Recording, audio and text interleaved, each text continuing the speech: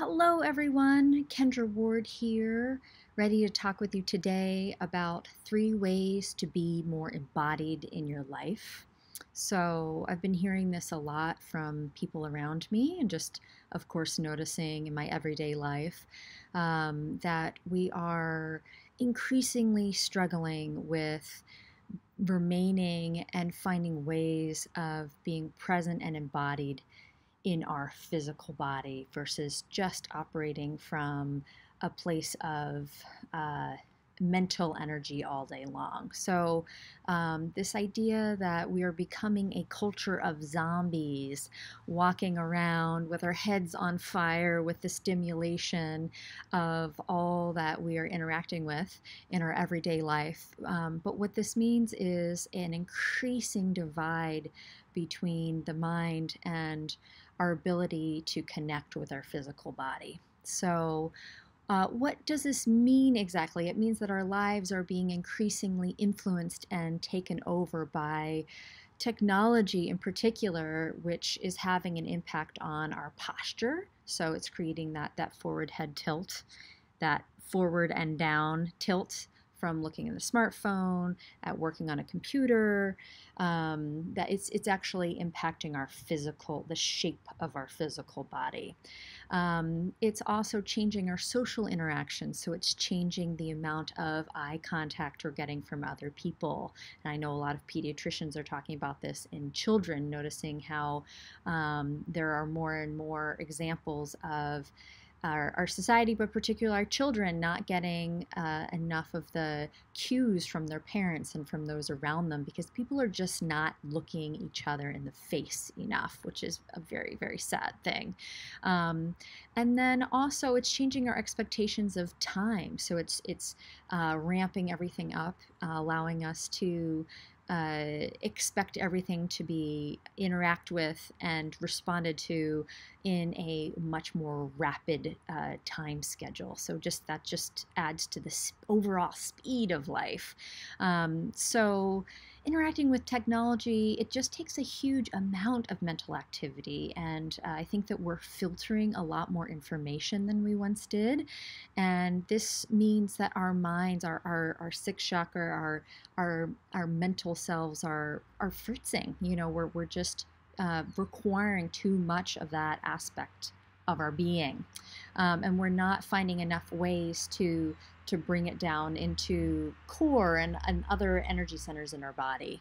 So here are 3 ideas for trying to stay a little more embodied in your life. Number 1 is just bringing more awareness around this whole issue. So for example, let's say you worked all day, you were in your head the entire time, you get in your car and you're like, take a big breath. I realize I'm in a body, and this lasts for like 30 seconds maybe. And then we go home, we drive home, we're in, sort of automatic pilot, we interact with others, we watch some TV, we go to bed, and we've really only had 5 minutes of actual awareness time. So just beginning to pay attention in your life, beginning to question and stay aware of how much am I really embodied in my everyday reality.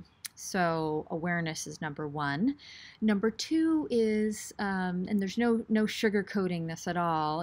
Embodying requires taking time and having a discipline around having what I call that slow time in your life, where you are being more introspective, more reflective, slowing down, and having a purposeful counterbalance to the pace of everyday life. So finding a quiet, grounded place to sit, and where you're purposely able to move the energy from your head to your core or your feet.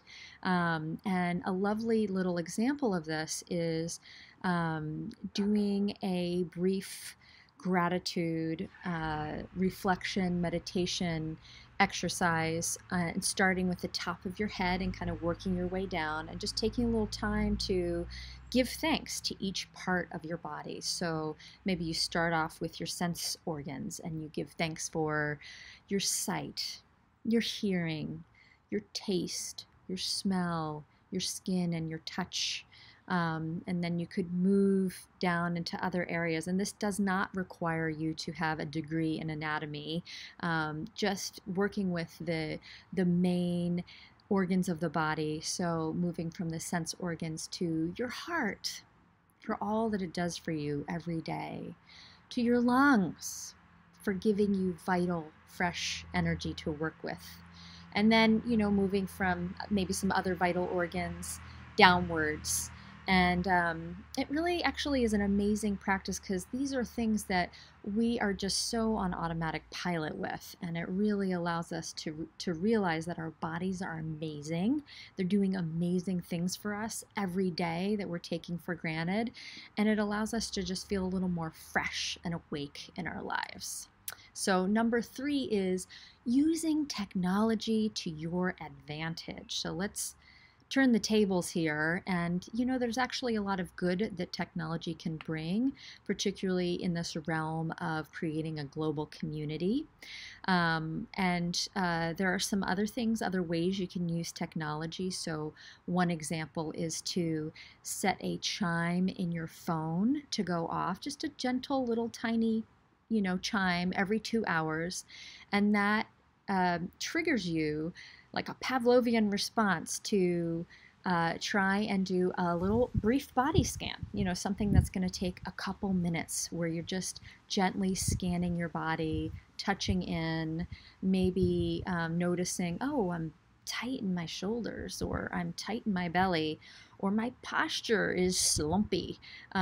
So really just allowing you to repetitively throughout the day set the tone over and over again, because it really requires that kind of diligence to repetitively touch base.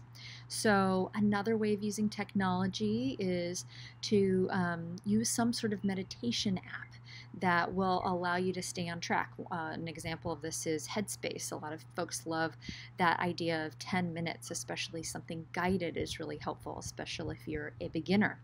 And another awesome app is the Insight Timer, which allows you to touch base with, and it tells you after you've meditated how many people all over the world have also meditated with you at that same time. So talk about uplifting, and we all could really use that to realize that this earth is blessed with so many awesome people who feel and think and want the same things you do, just a shared sense of peace amongst humanity. So that's a really great uplifting thing. So number 1 is awareness. Number 2 is finding some kind of practice. Number 3 is using technology to your advantage. And I hope that this sparks some awesome intention for the next few days.